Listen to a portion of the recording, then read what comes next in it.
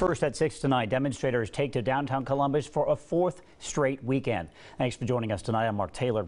Today, protests come after Juneteenth, the day Columbus saw celebrations and demonstrations in several different areas. NBC4's Eric Halpern is live downtown tonight by the Statehouse with more on how protesters say they're working on new ways to keep this momentum going. Eric? Mark, there are a couple of different things going on down here at the Statehouse today. Around noon, all of these beach balls were put out here on the Statehouse lawn. The organizer, who also did this last weekend, says they represent some of the people who have been killed by police since 2013.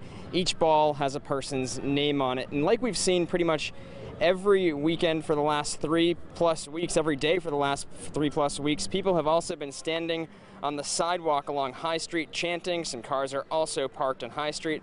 I talked to a woman who's been leading many of the chants and marches for weeks. She says they're trying to make things more organized and also trying to make sure people know there is support here.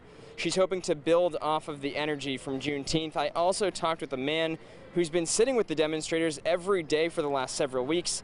He says they need to do this for the younger generation, and just because Juneteenth has passed does not mean they'll stop.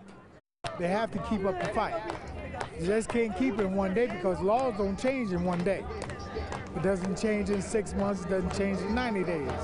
You know, in order for us to make a change, stand for a change, we all have to stand together and push until those changes are made.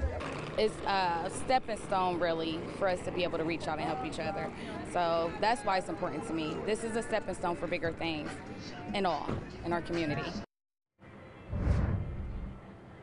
And the organizer says these beach balls will be cleaned up around 7 o'clock tonight, and there are more demonstrations planned for tomorrow. Live in Lockerbie at the Statehouse, I'm Eric Halpern, NBC4.